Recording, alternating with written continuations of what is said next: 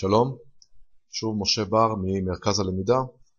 הפעם אנחנו נקדיש את השיעור לנושא של התפלגות נורמלית, זה חלק מהחומר ב3 יחידות מתמטיקה 802.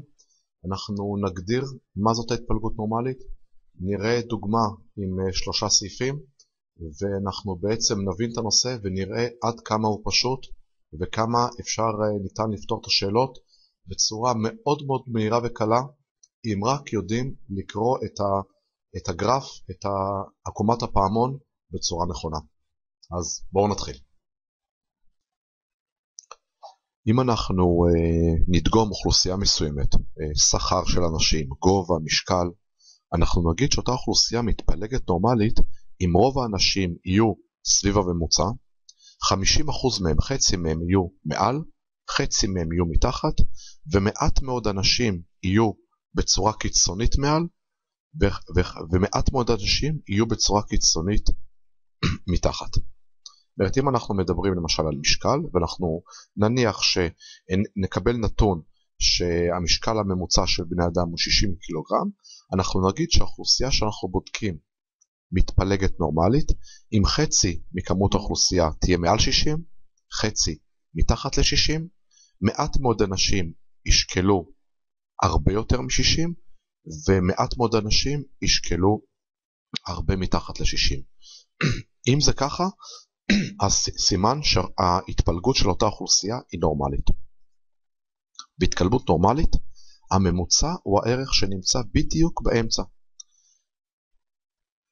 כל הערכים מסודרים בסדר עולה, חצי מהם מתחת לממוצע, חצי מעל לממוצע, וזה בעצם גם עונה על הגדרת החציון. אנחנו נגדיר עם כך שבהתפלגות נורמלית, החציון, הממוצע והשכיח זה אותו מספר.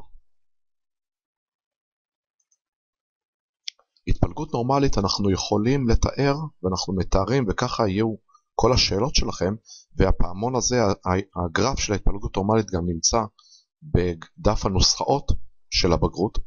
אנחנו נגיד שבעצם 50% מהאנשים נמצאים מעל הממוצע, 50% נמצאים מתחת.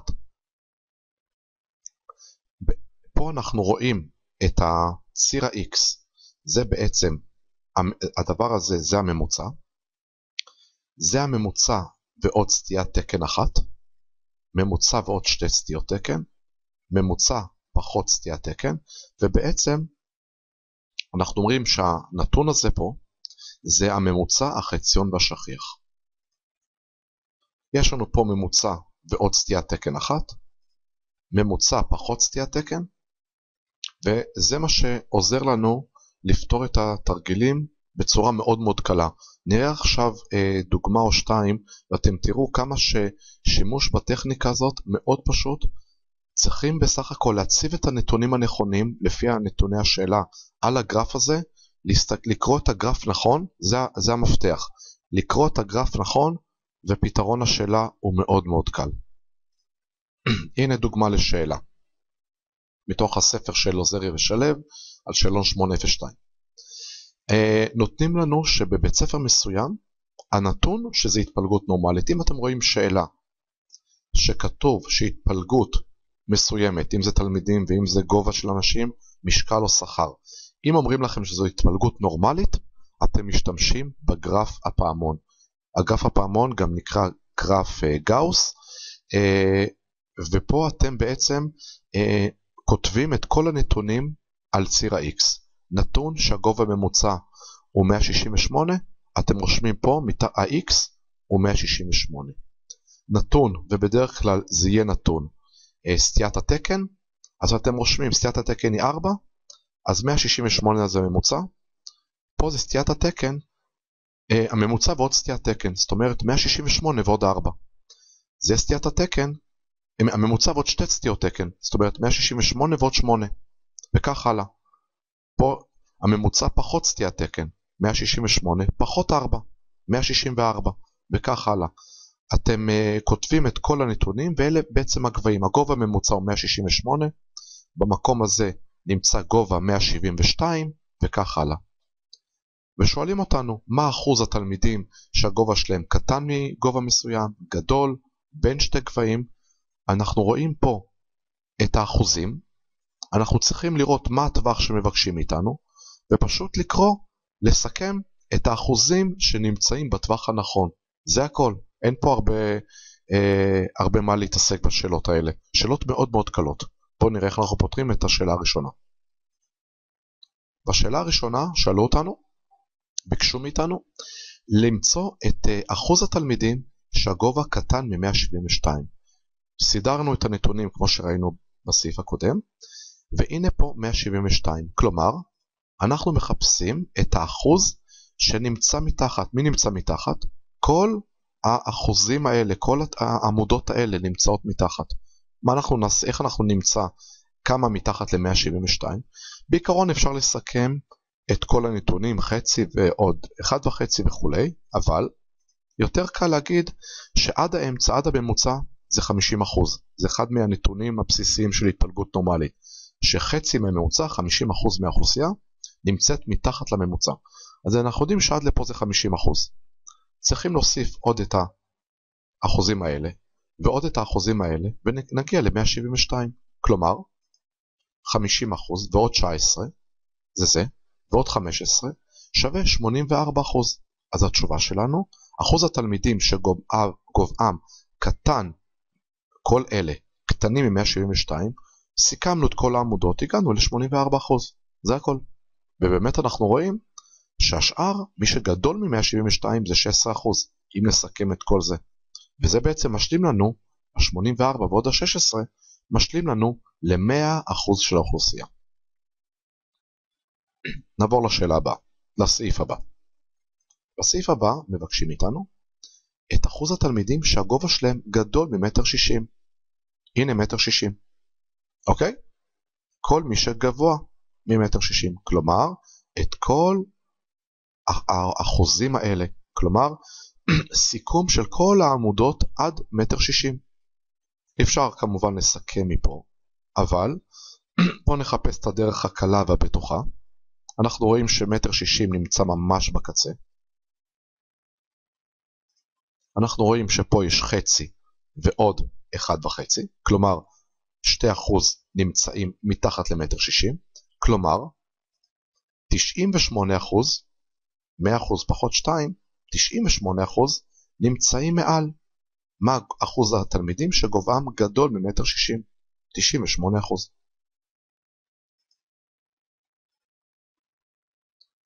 הסעיף האחרון, בוחרים באקראי תלמיד, מה ההסתברות שהגובה שלו מעל 1.72 מטר, אך מתחת ל1.80 מטר. אותו דבר, רק צריך לקרוא את הגרף נכון.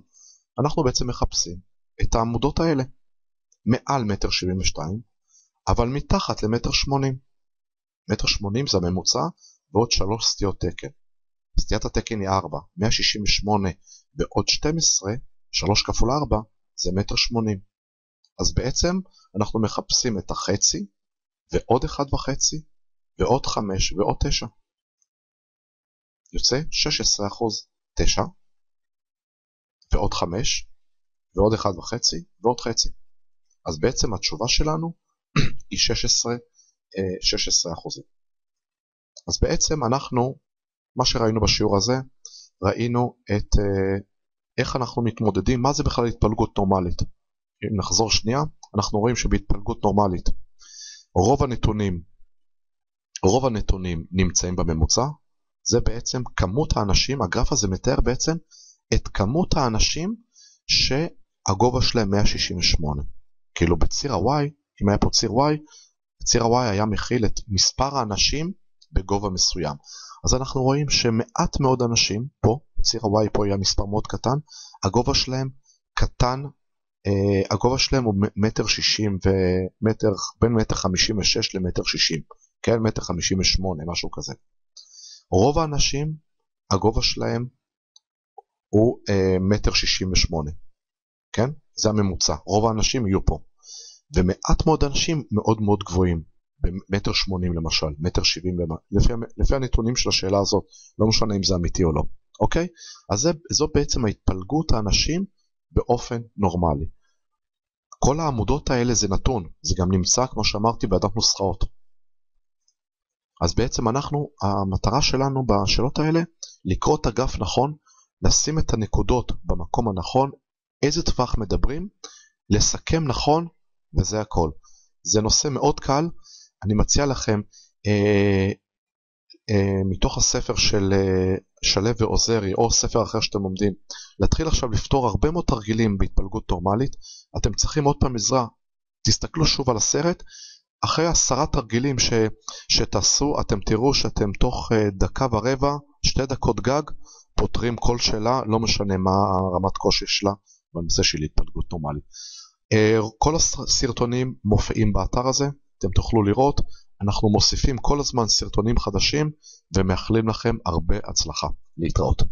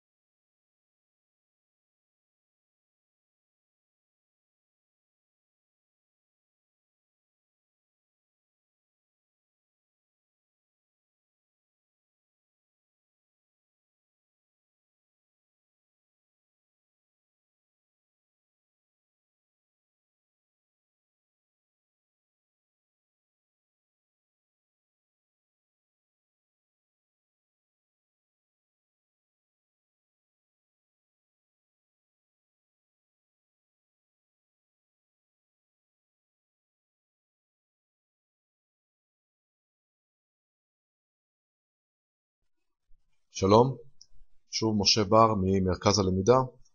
הפעם אנחנו נגיש את השיעור לנושא של התפלגות נורמלית, זה חלק מהחומר ב3 יחידות מתמטיקה 802. אנחנו נגדיר מה זאת ההתפלגות נורמלית, נראה דוגמה עם 3 סעיפים, ואנחנו בעצם נבין את הנושא ונראה עד כמה הוא פשוט וכמה ניתן לפתור את השאלות בצורה מאוד מאוד מהירה וקלה, אם רק יודעים לקרוא את הגרף, את עקומת הפעמון בצורה נכונה. אז בואו נתחיל.